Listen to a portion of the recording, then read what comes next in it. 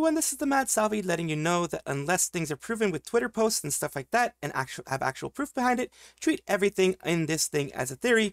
I will try to mark certain things as news and theory and everything like that to kind of let you guys understand, but also, you know, use a critical mind. And I hope you do enjoy. Fulgur is someone that I am not really against when it comes to anything that's going on there. It reminisces about Selen. This was nice. It's nice to see. Let's go for the clip, and then I'll see you on the other side. What a lovely night for trouble. Oh, God. That's such a good line. Holy shit. Who? No, I can still hear the Selen in that. Don't get me wrong. I can still hear the Selen. What a lovely night for trouble. Because she has such a unique voice as it is. Yes, she does. Just the... What a lovely night for trouble. Especially when she like started singing. Sounds like, sussy especially with when that she one. did like Disney cover songs. God damn. Her voice was so suited to that. Because it was like such a cute little girly kind of voice. And then she did like the singing songs where she was so happy. Oh, God. Gotta miss the laugh. The laugh was amazing. First stream I ever did with Selen was with Selen and Albin doing, Apex Legends. Literally the only time I've ever played. Apex Legends. But yeah, I just remember that whole stream was just Albin and Selen bullying me.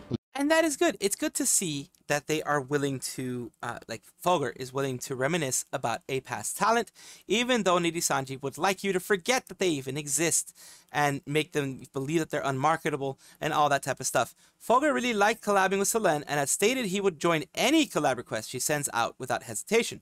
I'm glad that Fulgur sounds like one of the few good ones. Nice of him to say that. Hopefully he leaves so that he can collab with Doki. That's going to be the only chance, like, because since Nijisanji, unlike Hololive, doesn't let you keep your PL. Like Hololive, like for example, if a VTuber like myself were to join Hololive, they would give me a new persona to be in Hololive, like Holostars in this case, because Hololive is purely girls. So Holostars in this case. And then I could still continue doing my news stuff, my news broadcast here, in order to continue doing this if this is what I wanted to do, as long as I keep doing some stuff with them and fulfill my contract obligations with them. And that is a good way to be. That is a better way to act, because that breeds loyalty. That creates loyalty. Like, I would be fiercely loyal to a company that lets me keep what I'm doing right now, because I worked hard for this. And of course, that hard work would be what would get me into that agency. But I'd be super happy when they keep me in here and they let me keep this, because that means that also, in case if I have to graduate from what I'm doing with them, etc., I can come back to this. I can stay with this. Unlike Nijisanji, where you have to let go of it, like at least graduate or hiatus or whatever you want to call it. You cannot be streaming at the same time with any other content creation. You can't do that with YouTube or Twitch or anything like that. They will get you for that in the contract. And yeah. So Fulgur sounds like one of the good ones. This is why we like Fulgur. This is why I love Fulgur. He's one of the 9 or 10 people who I wholeheartedly trust in Nijisanji. He's great, and I'm glad he's not afraid to talk about Selen, of course. And I always say, as I always say, yes, I have huge issues with Nijisanji as an agency. I have huge issues with their upper management. I hate their upper management. I hate their management style. I hate the way that they mistreat their talents, that they make their talents feel like they are worth less. So if you support Fulgur, whether it be, you know, with super chats or whatever, I am not going to judge you for that. I am fully believe and people can do as they please. I am going to give you a multitude of reasons why not to do that. I'm going to give you a multitude of reasons why it's not good, because it supports Nijisanji. But if you still want to give your support to your Oshi on my channel over here in my community, you're very welcome to be here and watch everything. You're very welcome to put out your opinions, whether you like Nijisanji or not. And I will never mistreat you for that. I will never denigrate you for that. I will never say you're horrible for supporting your Oshi, because an Oshi is a very personal thing. And yes, I always try to mention this, and I always try to mention that harassment is never welcome in my community, whether harassing Nijisanji, people who love Nijisanji, who watch my stuff. I have people in my comment section who love Nijisanji and wish they were better.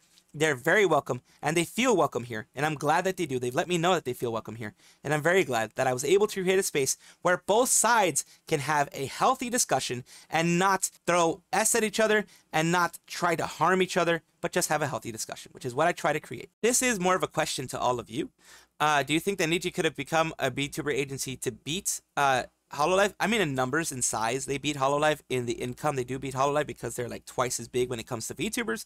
But like, let's say EN. Do you think it could have been EN powerhouse where Hololive would have just been left behind in the dust, like very, very far in the dust? If people like Riku Tazumi would have left, or Riku Tazumi would have left everything to the board of directors or things like that. Do you think personally that would have made them better? I think if they had changed their management style, if they had had a better management style than what they do right now with EN, and not letting go of ID, which was actually growing in popularity, not letting go of Korea, which had a chance, not letting go of India, which they didn't even give a chance to. That was a cultural thing, of course, because I'm not sure if VTubers could have done very well in India overall. But because I don't see any other, I haven't seen any other large Indian VTubers out there. There may be various small ones, but not any large ones. If they hadn't given up on all those and actually tried a better management style, in my opinion, they would have been a powerhouse. Someone that, would not have been made fun of as much as they are now, and would have been, something to be reckoned with. In fact, I thought it was the Niji era would arrive at the end of 2019 in Japan, Keys in the Eye and others would disappear. Dot Live, which Sisters saw as the biggest enemy at the time, would collapse with fatal damage, remains a weak agency, and Hololive would be weak. The reality, however, was that Hololive made a furious leap forward in 2020 and began quickly to become the industry leader because they were very, very, very picky on who they chose. They were very picky on who they got for their stuff. And they also heavily marketed things. And that's another thing that helped them in the long run. In other words, Niji had made the wrong choice twice. If only they had done the right things, they would be like Hololive right now. That is, of course, wild speculation. But seeing how Hololive was able to do it, if Niji had followed suit and done the exact same type of things, done similar things to keep up with what Hololive was doing, and seen them as a threat that they were to further existence, to long-term existence, then maybe, just maybe, Nijisanji would have been much larger. They can, but not with a mass hiring strategy. You can attract the best and brightest talents, but if they need time to grow, they do need time to grow, and for the audience to know what the library can offer. Yeah, their whole mass bringing in, like in some cases in a year, 40 or more talents or whatever, it is too much. Virtual Talent Academy is a good thing that they created, but they're still having too high of a debut rate, in my opinion, for what they should have. This is a cute little thing that someone has done. I believe they did it for /VT over there in 4chan. Some people do some positive things in /VT. Some people just, troll and bait and do all that flame wars and stuff, that kind of stuff. It is chaotic, as we all know, on 4chan. But this is something nice. It's basically making it like a little daily newsletter of basic things that have been happening. As we know, Fallen Shadow, Shondo was banned from Twitch. I covered that a few days ago. When it first came out, I covered it. 3D for Too Long's Time Niji JP talents, I covered that as well. The 3D for both of them. Interview with Fighting Game VTuber, haven't covered this one. And the stream ending due to crime in the neighborhood. That is also something that is a big thing. Cali Calico, I covered that one recently. Chinami Sorin apparently is a Street Fighter player, VTuber, whatever you want to call it. And they are very into fighting games. This is a nice little thing to have.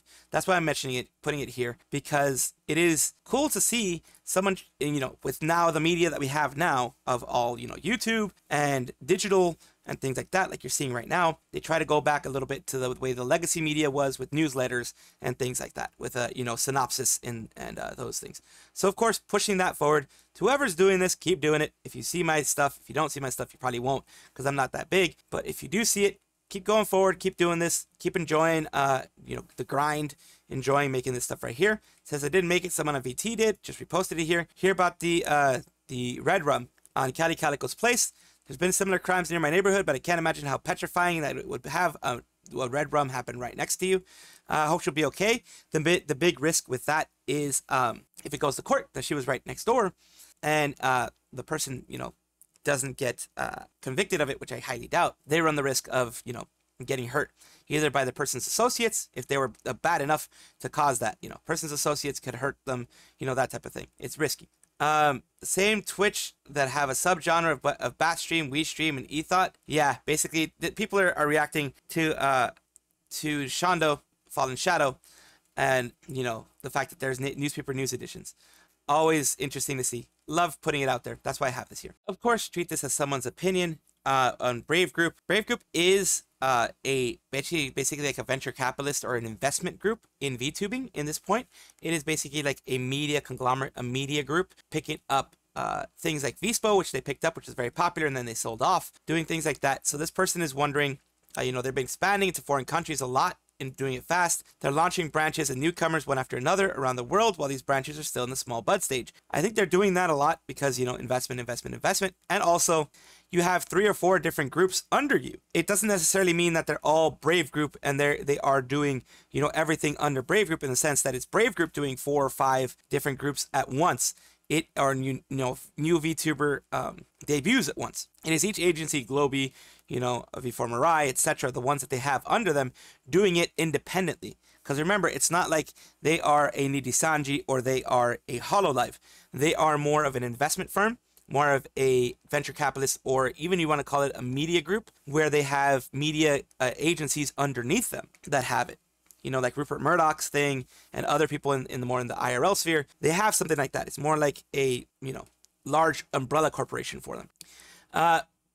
It says, I fear their moves are too hasty to survive, just like Niji, which is disrupting one another before it reaches the stage. And because of the holding style cluster independent system, almost no interaction between groups, that is something that maybe they should fix at some point, because it doesn't seem like they interact very much between each other. But that is also, remember, since they are more a holdings group, they let each agency work independently of each other and not boss them around. And it's just like, you know, you need investments, you need money for this, or you need the okay, then this is what we're going to be doing for you. We're going to be helping you manage your stuff a little bit better than maybe you had before. Give you the monetary support maybe you didn't have before to do new projects and things like that.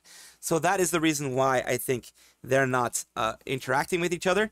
Not so much that they're not allowed to, or that Brave Group isn't doing it themselves. Brave Group has allowed each group to have their own independence. Only success they've had is Vispo, which then they sold, and they sold to Vivian and Aogiri. You know, basically, Vispo they acquired, and Aogiri they sold. So my mistake there. Brave should analyze a bit more. People are saying, the thing about Vispo is that the group had already been successful on its own before it was acquired, and that's why it was acquired by Brave Group. And saying Brave's only success was Vispo is kind of a yes and no, because all that Brave Group did was buy Vispo and get ownership of the group and give them, you know, investment. And there's people are bringing back the past failures of Gameboo. It's absorbed into numerous groups. The first place Vispo had already been established is its popularity before joining Brave Group, and the Brave Group did not make Vispo popular.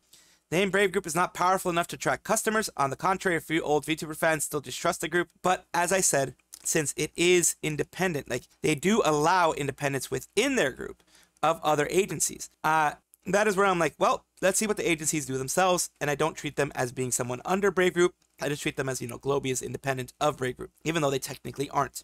Term Brave Group isn't exactly a very popular name. Not to mention all these cookie cutter VTuber groups are releasing our own identity crisis, trying to find a place in the community, which happens a lot. It does happen a lot, while having to compete with many other of their own sister groups. Problem with Brave Group is that they're lackadaisical. See zero presence from them despite being a huge Vispo fan. I think they all just expect to invest in many VTuber groups, hoping that one gets big enough. That's kind of the issue that I have with Brave Group personally, is that it's great that they're giving an influx of money. It's great that their investment is bringing that influx to places like Globi and other ones that maybe were too small to get that investment separately. But if you're a little too hands-off with the management, you could end up having what Nijisanji EN does, where they're extremely hands-off and they start failing. And that's bad for your investments overall. If you're looking for investments in your investment firm, then a little bit more management probably would help. Dokibird and the Dragoons, by extension, keep winning.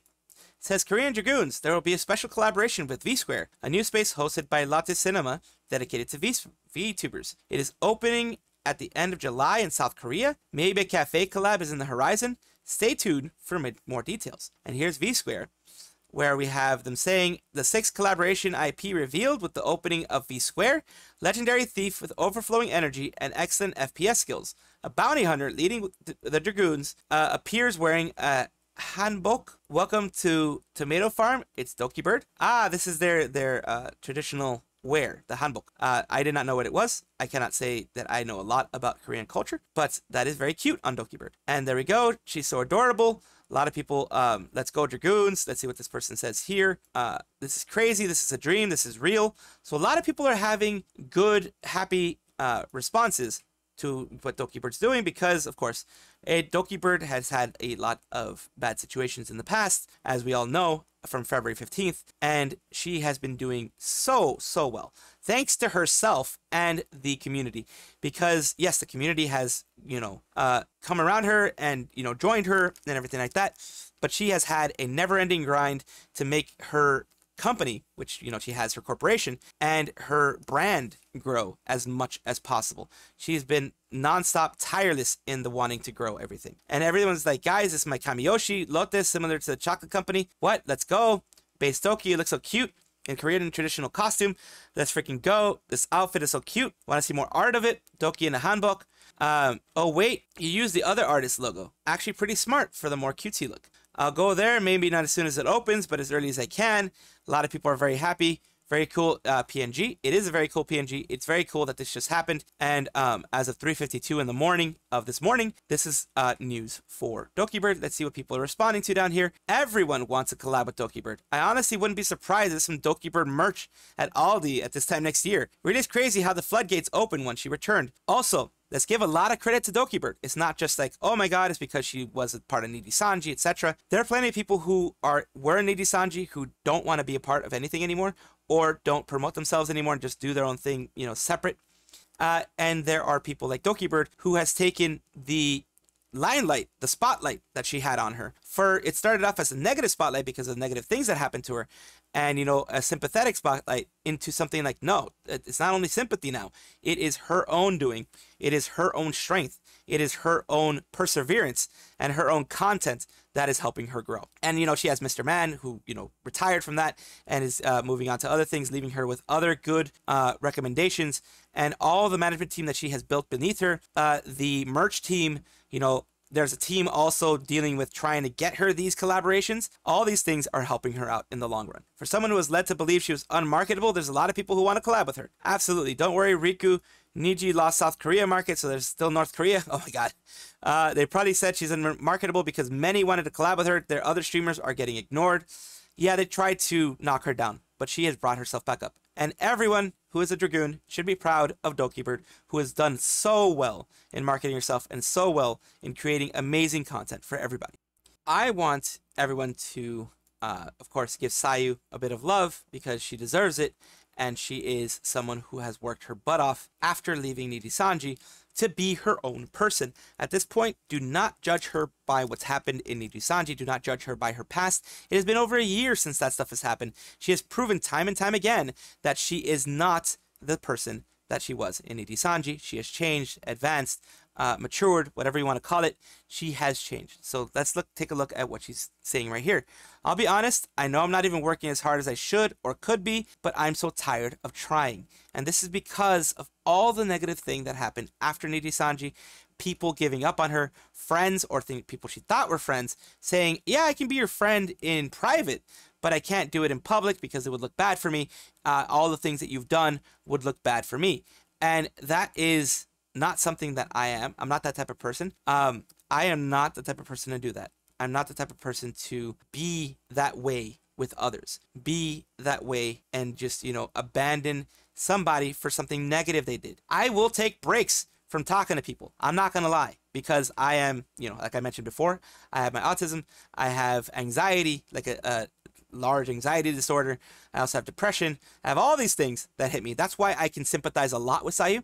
I have all these things that hit me, and sometimes I get so anxious and whatever, I just need a break, and I let them know I'm going to be taking a break. But it's never for, you know, what they've done or who they are. Honestly, I don't think I'll ever reach the happiness that I want. In our current world, we struggle so much for so little. I'm not someone who thinks it is worth it even half the time, so I really respect those who will still struggle against the odds regardless. You're so strong. And so are you, Sayu. You're not going to be watching my stuff. Most people don't watch my stuff because, you know, a lot of people don't like news VTubers. They believe we only peddle drama and things like that. Although I try to always bring positive sides to everything and be as objective as I can. But this, I think, has a lot to do with if she is like me. This is, of course, making a lot of assumptions. And you know what they say about assumptions? It makes an A out of you and me. So I'm making a lot of assumptions, and please correct me if I'm wrong, but there may be underlying things like, depression and other things caused by the situation that she had, because you can have onset of depression caused by your situation, or you can have it just because of a biochemical thing that's going on in your brain since you were 5, like myself. You heard that right. I've had it since I was 5. Pure speculation, though. I think her trip to Shanghai is not what she expected. The company she's going to be working for might hurt her again. The history of said company was dug up in the sub before, but OP retracted some of the statements regarding the CEO of the company, which is kind of weird. In my opinion, please do not work with Chinese companies, and I myself am Chinese, especially when the Chinese over there are actively against the Japanese, even openly, going so far as to berate and assault them in public while others praise them for it. Yeah, that's not good. Nationalism is rampant there. I can't say I share the mainstream ideology with most people here. I struggle a lot to deal with it. Yeah, it's insane. It's come to a point that it's even afraid to go there myself for transit, since they also target Filipinos due to the news heard from the OFWs, offshore Filipino workers in China proper. So yeah, there's a lot of that kind of stuff going on. Very relatable once you experience the constant mistreatment, whether at school or workplace. It will haunt your dreams for a long time, constantly reminding you that and fueling the imposter syndrome, making it hard to stay motivated for things you want to accomplish. Very true. And not to mention her haters that can't move on and attack her and bring forth more drama. And the other thing she has mentioned is that there are people out there who she doesn't negatively say anything against. But she says there are people who now, even after a year of being gone from Nijisanji, will not collab with her for the things that happened while she was in Nijisanji. They do not forget who she was, and they do not, try to see who she is now, which is the important part. And I know I'm rambling a little bit, but it really irks me when people judge you based on something that happened in the past. You apologize for, you changed for the better, because she's changed for the better. It's been over a year now. She's changed. She's shown that she's changed. She's not done the same, type of jokes or anything like that. She's tried to stay as squeaky clean without, changing who she is. Still, she has people who will not collab with her, who will not even talk to her publicly because of the backlash that they fear. I don't fear any such backlash because I already have a lot of it. I am a synchronite. I am someone who follows Sayu. I am someone who is following her with bated breath and hoping for the best for her. That's why I'm happy that she's going to be having her 3D. And she's moving to NOA Talents, which is an agency that she's using as an MCN. That's a Chinese company that they're mentioning. She is using her lawyer through this. She is having her lawyer deal with a lot of these things. So she is doing it the correct way. Hopefully it goes well for her, and hopefully nothing negative comes from this. But, I do sympathize and empathize because of the way that it's gone for me with this, although she is several orders of magnitude larger than me. So I don't know exactly what she's going through, but I can empathize a lot with it. Welcome back, everybody, to the next VTuber showcase. This is for Ludmilla VT. This is 18 plus creator, and they do work on YouTube, Twitch, and of course Twitter right here.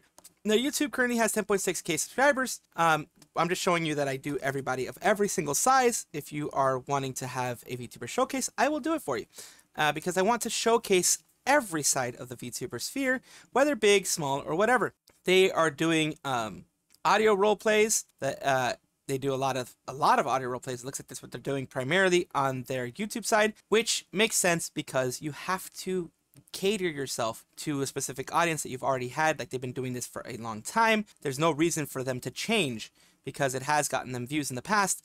It has gotten them continuous views. So of course they're not going to change that. And this is a niche that I haven't seen very many VTubers. Specifically, I've seen YouTubers and stuff, but not very many VTubers go into this niche. this is a good niche for her to be a part of. We're doing Ludmilla here of the actual streams. Of course, she's been doing Shantae, Half Genie Hero, Wife Quest, Fire Emblem Engage, other things like that. And when you have a channel like yourself, like anything is ASMR related, anything like that, sometimes the gaming doesn't do so well, but she's able to do what she wants and what she desires to do, which is what I always recommend as a VTuber you do. Yes, you may not get as many views. Yes, you may not, grow as much, but you do what you love, and then you don't work a day in your life, as the saying goes.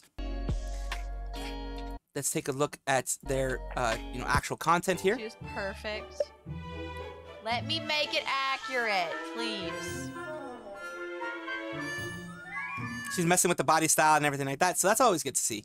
And then we have her about section right here. It says, I'm quite chill with rules, however my mods can be protective sometimes. About me, you're actually reading this anyways. I'm Ludmilla VTuber streams mostly tactical games and RPGs. I love Fire Emblem and Wizard 101 with all my heart. So she has catered her VTuber Twitch to gaming and her VTuber YouTube to something else. Like myself, I do a lot of gaming on my VTuber Twitch, and I do more, news here primarily. So that is very commendable. Thank you, Ludmilla, for being a part of the VTuber Showcase. I do wish you the very best and continued growth, because you and every single VTuber I've ever come into contact with deserve the growth that you get and deserve much more eyes on your videos. All for right now. Of course, comment, like, and subscribe down below. Thank you for being here. Of course, I love having the conversations with you guys. I love having these things with you guys, and I do appreciate it whenever you guys do comment. Take a look at my description for my socials. There's a Discord, there's Twitter, there's other places that you can check me out, Twitch, etc. And also check on your screen right now, because there might be a video that you might enjoy. Thank you.